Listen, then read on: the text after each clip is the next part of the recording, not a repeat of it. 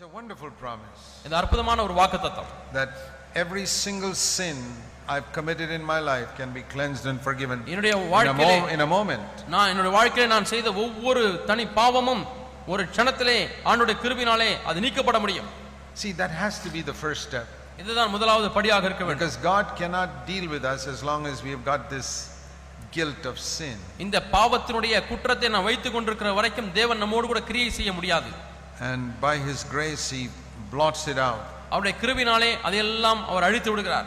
What do we have to do? நாம் என்ன செய்ய வேண்டும்? We must confess that we have sinned. நான் பாவம் செய்தேன் என்பதை அறிக்கை செய்ய வேண்டும். If you don't admit that you are a sinner, you cannot be forgiven. நீங்கள் பாவி என்பதை ஒத்துக்கொள்ளாவிட்டால் உங்களுக்கு மன்னிப்பு இல்லை. The conditions are very simple. நிபந்தனைகள் மிகவும் எளியவைகளாய் இருக்கிறது. Let me just mention 3 of them. மூன்றை நான் உங்களுக்கு சொல்கிறேன். Number 1, ஒன்றாவது காரியம், you must confess I am a sinner. நான் ஒரு பாவி என்பதை நீங்கள் அறிக்கை செய்ய வேண்டும். You don't have to confess all the 100,000 sins you committed in your life. நீங்கள் உங்கள் வாழ்க்கையில் செய்த 100,000 பாவங்களையும் அறிக்கை செய்ய தேவையில்லை. None of us can do that. நம்மில் யாருமே அதை செய்ய முடியாது. What do I have to do?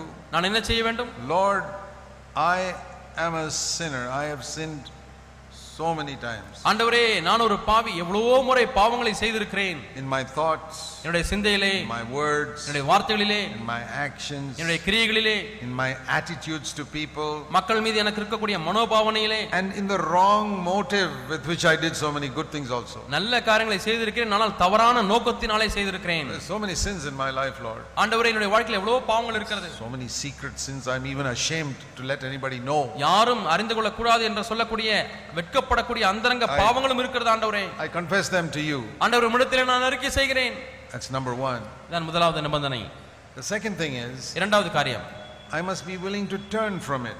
நான் அந்த பாவங்களிலிருந்து நான் திரும்புவதற்கு எனக்கு மனம் வேண்டும். I'm not asking you to get victory over it. That is another step. இவைகள் எல்லாவற்றிலேயும் நீங்கள் ஜெயம் பெற வேண்டும் என்று சொல்லவில்லை, அது வேறொரு படி. For example, if you are an angry type of person, உதாரணமாக நீங்கள் சீக்கிரமாய் கோபப்படக்கூடிய நபராக இருந்தால், God's not asking you to get victory over anger before he forgives you. அவர் உங்களை மன்னிப்பதற்கு முன்பதாக நீ கோபத்தின் மேலே வெற்றி அடைந்தால் தான் மன்னிப்பேன் என்று சொல்லவில்லை. It may take 10 years to get victory over anger. கோபத்தின் மேலே வெற்றி பெறுவதற்கு 10 ஆண்டுகள் ஆகலாம். But he'll forgive you now. ஆனால் இப்பொழுதே உங்களை மன்னித்து விடுவார். If you acknowledge it is a sin.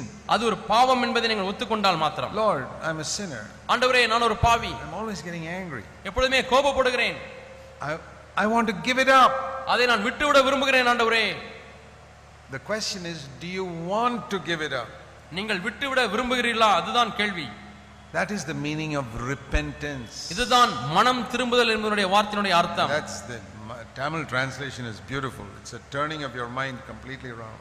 Tamil வார்த்தையானது மிகவும் தெளிவாக இருக்கிறது. மனதிலே உள்ள ஒரு திரும்புதல், மனம் திரும்புதல். My mind had one attitude to anger, now it has got another attitude to anger. இவ்வளவு நாட்களாக கோபத்தின் மீது எனக்கு ஒரு மனநிலை இருந்தது, இப்பொழுது என்னுடைய மனநிலை அப்படியே மாறிவிட்டது.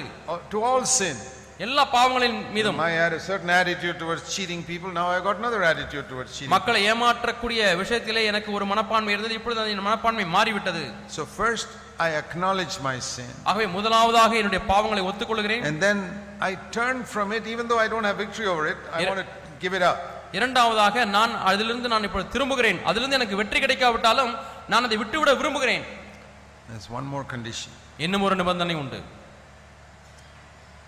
When God forgives you so much, தேவன் எவ்வளவோ உங்களை மன்னித்திருக்கையில், he says you must forgive other people the few things that they have done against you. மக்கள் உங்களுக்கு விரோதமாய் செய்திருக்கக்கூடிய சிறு காரியங்கள், சில காரியங்கள், அதை நீங்கள் மன்னிக்க வேண்டும் என்று சொல்கிறார்.